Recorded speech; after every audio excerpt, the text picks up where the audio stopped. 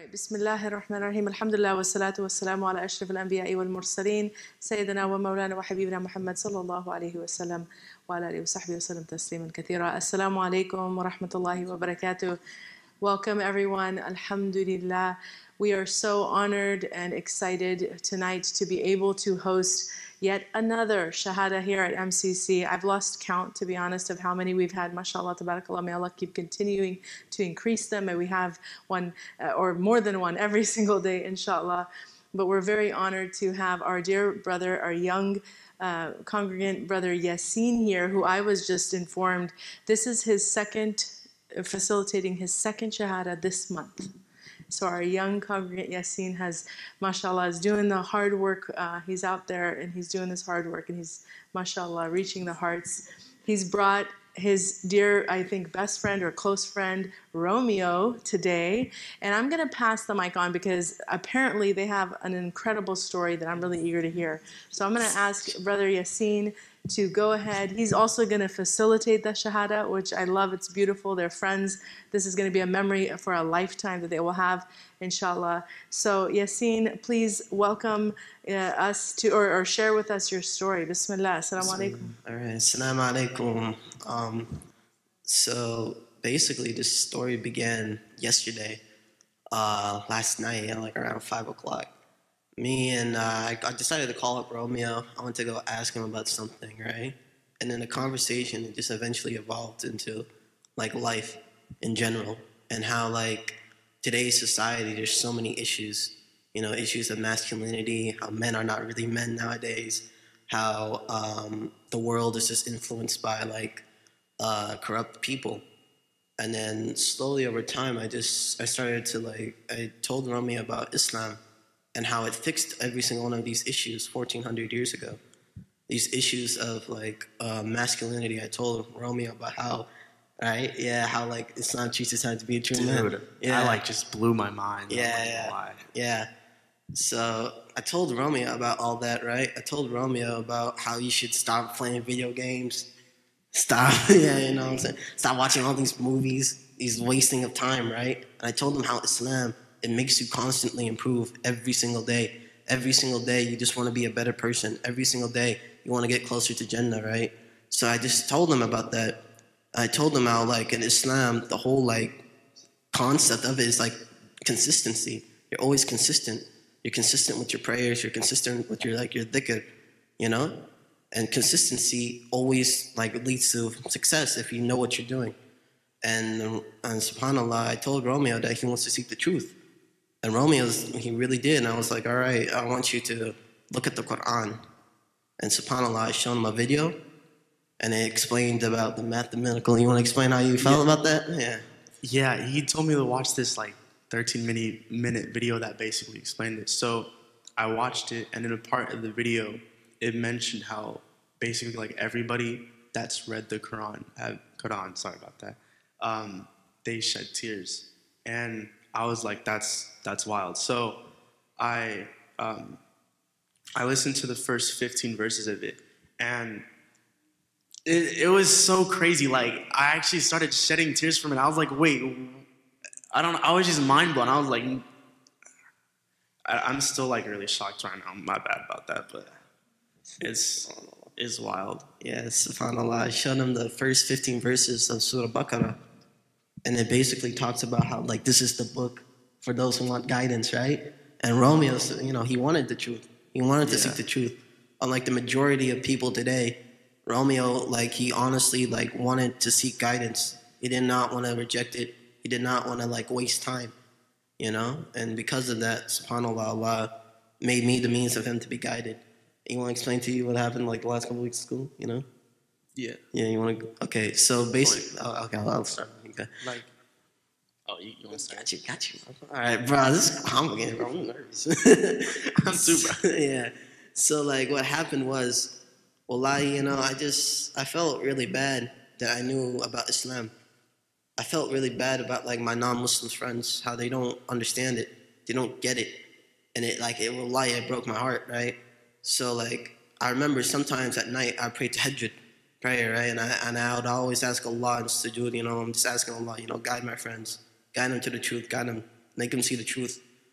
And then subhanallah, you know, Romeo had this. Yeah, like out of nowhere, like I just started thinking about like the truth more, and I don't even know how to explain it. Like it was just weird. Like I was just living my normal life, and like the middle of the day randomly, I just started thinking really deep, and I was like, I want to start like working. I want to start like making my days more productive. I don't want to just like kind of do nothing most of the time. Like I was starting to get tired of doing nothing, you know? Yeah, I was just like Romeo. I felt bored of life, you know. I've always felt like there was something even more out there, more greater than me. And then subhanallah, you know, like me and Romeo just connected. And by the way, we hadn't at that time, like when school ended, right? Like in like what, June 1st. I haven't spoke to Romeo since like yesterday in like a month's time. Mm-hmm. And then immediately me and him clicked right away, right? It was just out of nowhere, too. Yeah, out of nowhere. We had like a deep discussion for like 3 hours, right? Just talking back and forth. Well, I can't remember everything, but like it was just so mind blowing, man. Like, you know, subhanallah, you know, like, yeah, you want to keep going? Yeah, it was that conversation. It was also really nice to connect with him for all the things we were talking about, because there's only like one other person that I'm actually friends with that I'm actually able to speak about, you know, like society and like just a lot of deep things. And it was just like a really nice conversation, really nice, mind-blowing conversation. Yeah, you know, because like, again, majority of our age group, you know, they're just like, they're not men, you know? They're not true men, you know? They don't think. They don't want to use their brains. They just want to play on their PlayStation all day. They don't care about knowledge. And subhanAllah, if you just like let them go outside, you can see like the beautiful world. Instead of that, you know, they'd rather like stay home, waste their time on like Netflix, movies, nothing that benefits them. And when I realized this, like it really like, it killed my hopes for like, you know, I hated it. I was wasting time. It was killing me, and I hated it so much. And I wanted to seek truth. I wanted to seek knowledge. And then like, wallahi, like after that, I just started learning more and more about Islam. I started learning about the masculinity and the manhood of Rasulullah sallallahu alaihi wasallam, and how he's like the perfect role model, right? Yeah, I was telling him about him, and subhanallah, you know. Yeah, you want to explain how the miracle of the Quran, how Muhammad could not read or write, you know, Sallallahu Alaihi Wasallam. Yeah. You said that really fast. Oh, my bad. Sorry. So, remember I was talking to you on the dinner table, how shocked you were that Muhammad Sallallahu Alaihi Wasallam, he could not read or write, but he came out with something like the Quran? Yeah. When he was telling me this yesterday about that, dude, I'm like still kind of speechless on it. But yeah, that was literally my reaction. I was just speechless. Like I didn't know what to say like at all. I was just speechless. Like I still am a little speechless right now. Yeah. Like kind of like my bad for that. But it was just, yeah, like I said, it was a really nice conversation, and it made me want to, you know, learn more about this. And I want to every night actually. I'm gonna listen to 15 verses of the Quran every night. And I already did one yesterday, so. Yeah, so.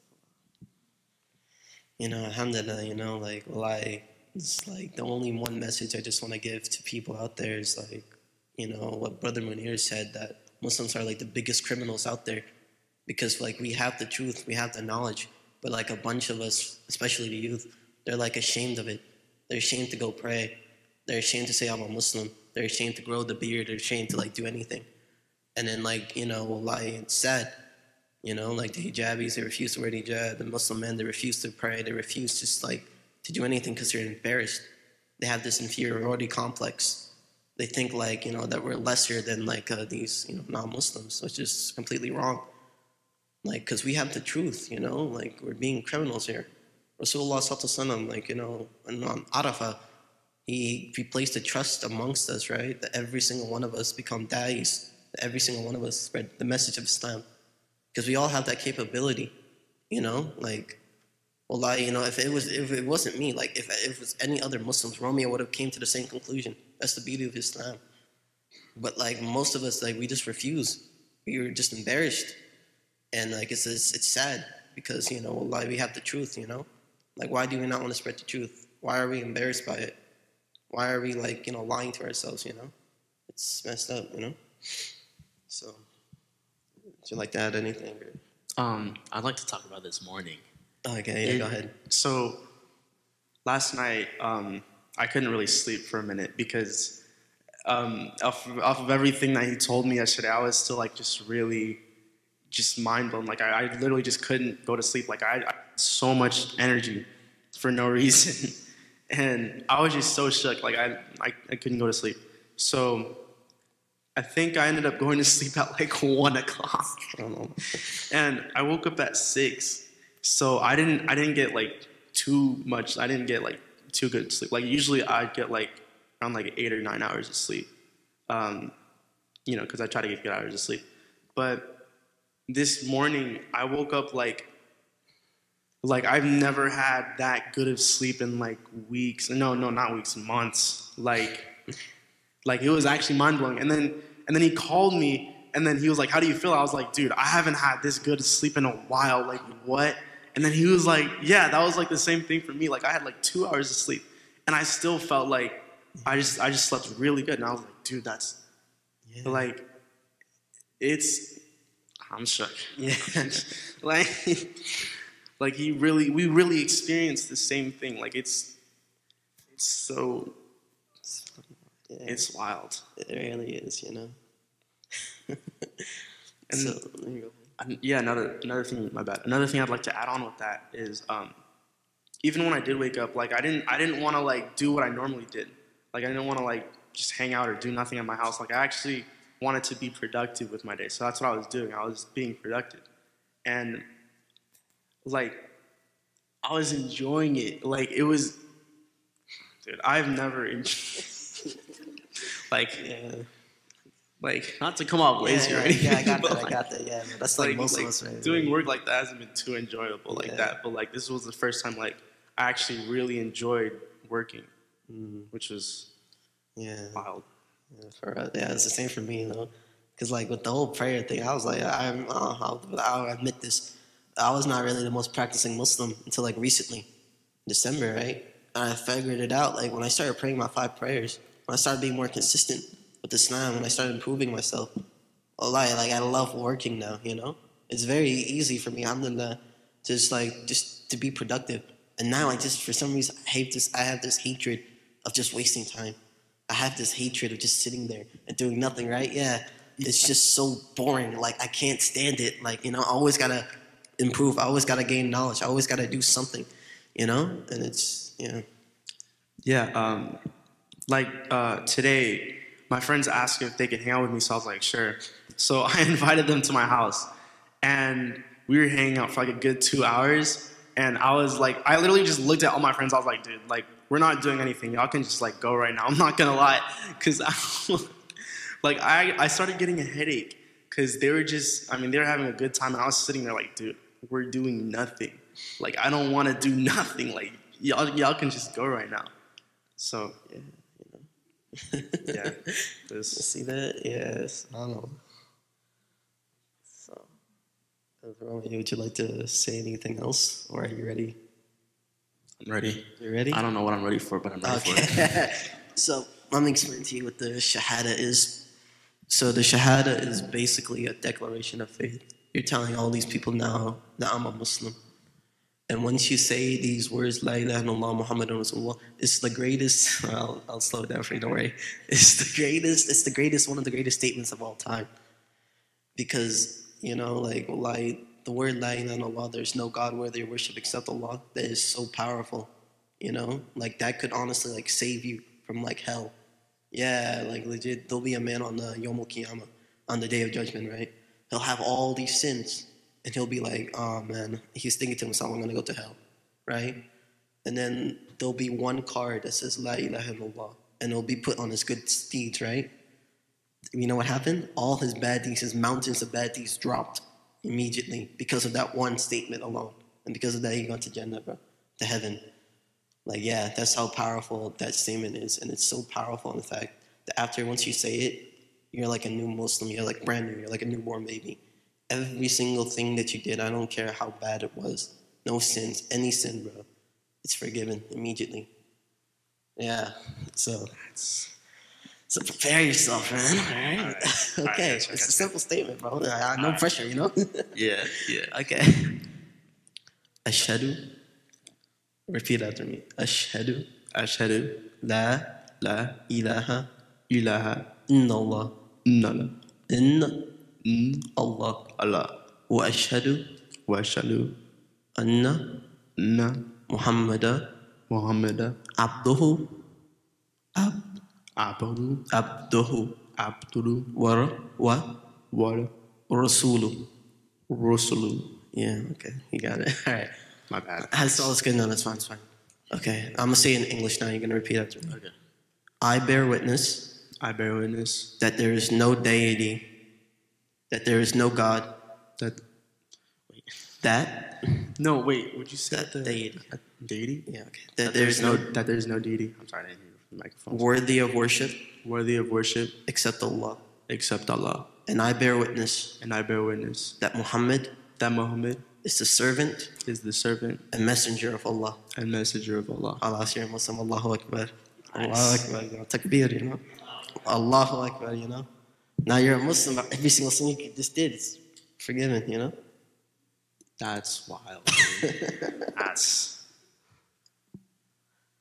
Yeah, man. So it's like, mashallah, man. So inshallah, I'll teach you the Fatiha, the first chapter of the Quran, and then I'll teach you how to pray today, Alright. inshallah. Yeah. And I got you set. Munir has like the box, right? Yeah. So Munir has like the Muslim box, and he'll teach you. He'll help you out. We have Muslim programs out there. Okay. So don't worry, man. Don't feel overwhelmed. Just take it one step at a time. All right. Alright. All right. Munir, you wanna? Oh no, it's fine. It's in your office. It's okay. My bad. But, so when he's bringing that up, man, so you want to tell us how you feel? Or? Dude, like, that conversation last night was actually so mind-blowing. Yeah. Like, and especially coming here, like, I felt so welcome into this. Mhm. Like,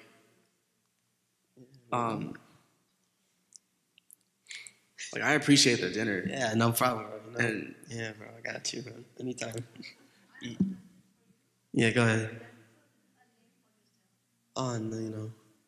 No, you don't have to. Okay, so, like, when new Muslims convert to Islam, some of them, they choose a Muslim name, but you don't have to choose a Muslim. It's you know.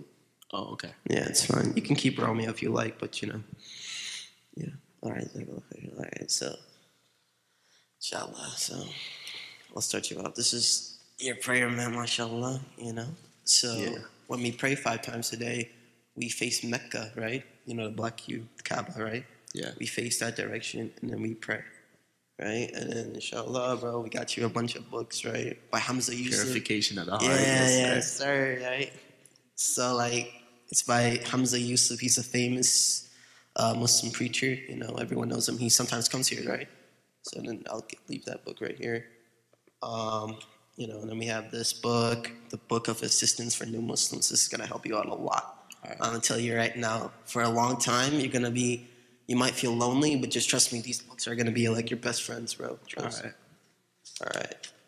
The next book is this Being a Muslim, a Practical Guide. It's going to help you out. Trust me. Like, Okay. Allah is going to do it. All right. And this is the greatest book of all time. The Quran. Yes, sir. Yes, sir. Right, yeah. So this is the Quran.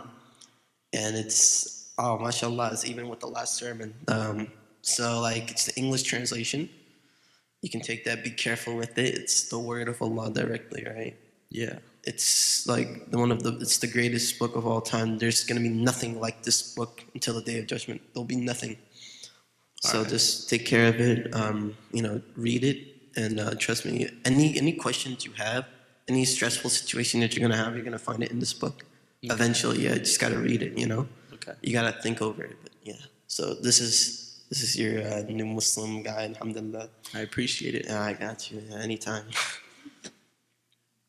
So again, don't feel overwhelmed. We're gonna take this baby steps, you know? Yeah. Yeah, so